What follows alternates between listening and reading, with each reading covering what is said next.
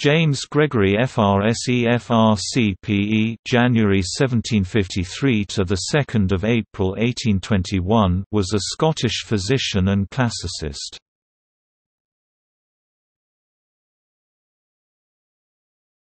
Topic: Early life and education. The eldest son of John Gregory (1724–1773) and Elizabeth Forbes, died 1761. He was born in Aberdeen. He was educated at Aberdeen Grammar School, King's College, University of Aberdeen, the University of Edinburgh (MD 1774), the University of Oxford, and Leiden University. He accompanied his family moving to Edinburgh in 1764, and after going through the usual course of literary studies at that university, he was for a short time a student at Christ Church, Oxford. It was there probably that he acquired that taste for classical learning which afterwards distinguished him.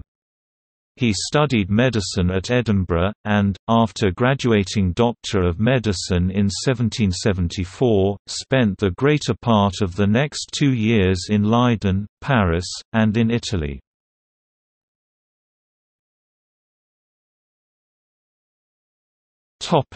Medicine in Edinburgh. Shortly after his return to Scotland, he was appointed in 1776 to the chair his father had formerly held, and in the following year he also entered on the duties of teacher of clinical medicine in the Edinburgh Royal Infirmary. In 1783, Gregory was one of the founders of the Royal Society of Edinburgh.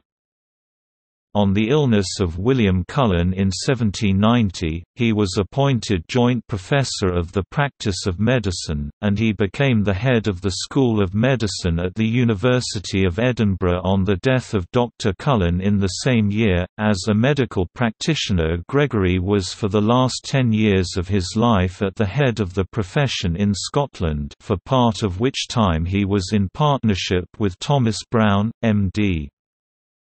He was president of the Royal College of Physicians of Edinburgh from 1798 to 1801. His indiscretion in publishing certain private proceedings of the college led to suspension of his fellowship on 13 May 1809.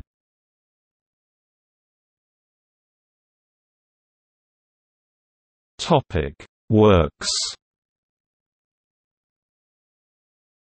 Besides his Conspectus Medicinae Theoretici, published in 1788 as a textbook for his lectures on the Institutes, Gregory was the author of A Theory of the Moods of Verbs, published in the Eden. Phil.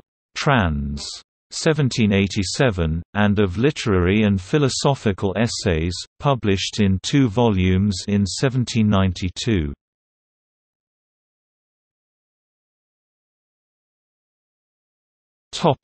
Family. He married twice. His first wife, Mary Ross, died in 1784. They had no children. He had a daughter named Sarah Gregory, born in 1784.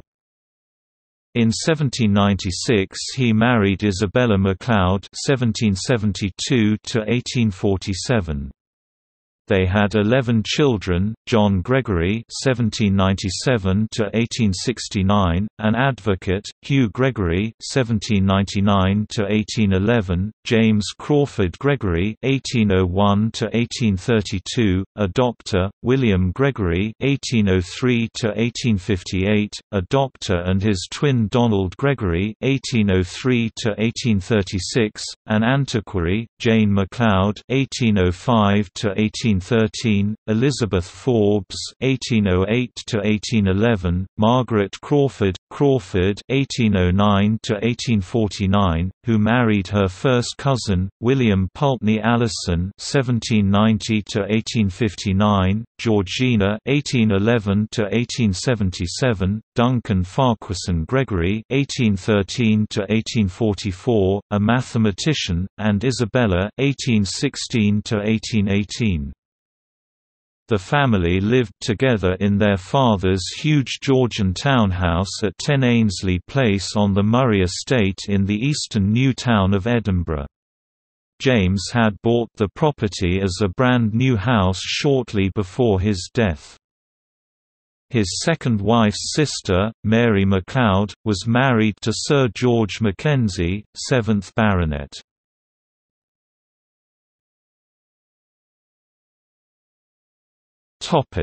Death. Gregory died after being run over by a horse and carriage in St Andrew Square in Edinburgh on 2 April 1821 and was buried in Canongate Kirkyard on the Royal Mile. His wife and most of his children lie with him. The grave lies in the extreme southwest corner, immediately to the right-hand side of Adam Smith's grave.